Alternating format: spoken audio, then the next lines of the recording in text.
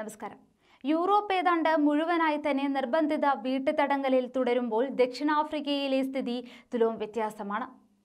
സാമ്പത്തിക തകർച്ചയെപ്പറ്റി വലിയ സംരംഭമൊന്നും കാണുന്നുമില്ല. ആരാധനാലയങ്ങളും സ്കൂളുകളും സർവകലാശാലകളും അടഞ്ഞുകിടക്കുന്നു. ധാരാളം പേർ വീടുകളിലിരുന്നാണ് ജോലി ചെയ്യുന്നത്. എന്നാൽ ഓഫീസുകളും കടകളും കഫേകളും റെസ്റ്റോറന്റുകളും ഒക്കെ തുറന്നു തന്നെ പ്രവർത്തിക്കുകയാണ്. ഈ മഹാമാരി എത്തുന്നതിന് വളരെ മുൻപേ അതിനെ നേരിടാൻ രാജ്യം തയ്യാറായി നിന്നതുകൊണ്ടാണ് ഇന്ന് ദക്ഷിണ കൊറിയ ഈ നിലയിലെത്തിയത്. ഒട്ടുമിക്ക പ്രധാന കെട്ടിടങ്ങളിലും ഹീറ്റ് സെൻസിംഗ് ക്യാമറകൾ ഘടിപ്പിച്ചിട്ടുണ്ട്. നിങ്ങളുടെ ശരീരോഷ്മാവ് കൂടുതലാണ് എങ്കിൽ ഉടനെ നിങ്ങളെ COVID-19 പരിശോധനയ്ക്കായി കൊണ്ടുപോകും. ഇത് ഇന്ന് ഒരു സാധാരണ സംഭവം മാത്രമായി മാറിക്കഴിഞ്ഞിരിക്കുകയാണ്. ചിലർ അവരുടെ ശരീരോഷ്മാവ് ദിവസവും 10 തവണ വരെ എടുക്കാറുണ്ട്. ഓഫീസുകളും ഷോപ്പിംഗ് മാളുകളും മുതൽ ബസ്സുകളിൽ വരെ സൗജന്യ ഹാൻഡ് സാനിറ്റൈസർ ലഭ്യമാണ്. മാത്രമല്ല, എല്ലാവരും പുറത്തിറങ്ങുമ്പോൾ ഫേസ് മാസ്ക് ധരിക്കുന്നു. ഇത് രോഗബാധയിൽ നിന്നും രക്ഷ നേടാനല്ല, മറിച്ച് ധരിക്കുന്നവരിൽ നിന്നും മറ്റുള്ളവരിലേക്ക് രോഗം പടരുവാനുള്ള സാധ്യത കുറയ്ക്കുവാനാണ്.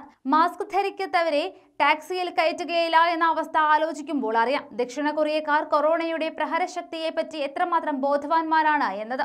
ഈ ബോധം ഇല്ലാതെ പോയതാണ് ഇന്ന് പല പാശ്ചാത്യ രാഷ്ട്രങ്ങളും കൊറോണയുടെ പിടിയിലമർന്ന് ചക്രശ്വാസം വലിക്കുവാൻ പ്രധാന കാരണം. രോഗബാധ സ്ഥിരീകരിക്കപ്പെട്ടവരെയും അവരുമായി സമ്പർക്കത്തിൽ ഏർപ്പെട്ടവരെ എല്ലാവരുടെയും നീക്കങ്ങൾ സസൂക്ഷ്മം നിരീക്ഷിക്കുവാൻ മൊബൈൽ സാങ്കേതിക വിദ്യ ഉൾപ്പെടെ പല അത്യാധുനിക സാങ്കേതിക വിദ്യകളും ദക്ഷിണ കൊറിയ ഇന്ന് ഉപയോഗിക്കുകയും ചെയ്യുന്നു. അതുമാത്രമല്ല, ഒരാൾക്ക് കൊറോണ ബാധ സ്ഥിരീകരിച്ചു കഴിഞ്ഞാൽ ആ വ്യക്തിയുടെ പേരുവിവരങ്ങൾ വെളിപ്പെടുത്താതെ തന്നെ അയാളുടെ താമസ സ്ഥലത്തിന്റെയും തൊഴിലിടത്തിന്റെയും ചുറ്റുവട്ടമുള്ള പ്രദേശത്തിലെ ആളുകളെ അവരുടെ പ്രദേശത്ത് കൊറോണയുടെ സാന്നിധ്യമുണ്ടായ വിവരം അറിയിക്കുവാനുള്ള സൗകര്യം പോലും ഒരുക്കിയിട്ടുണ്ട്.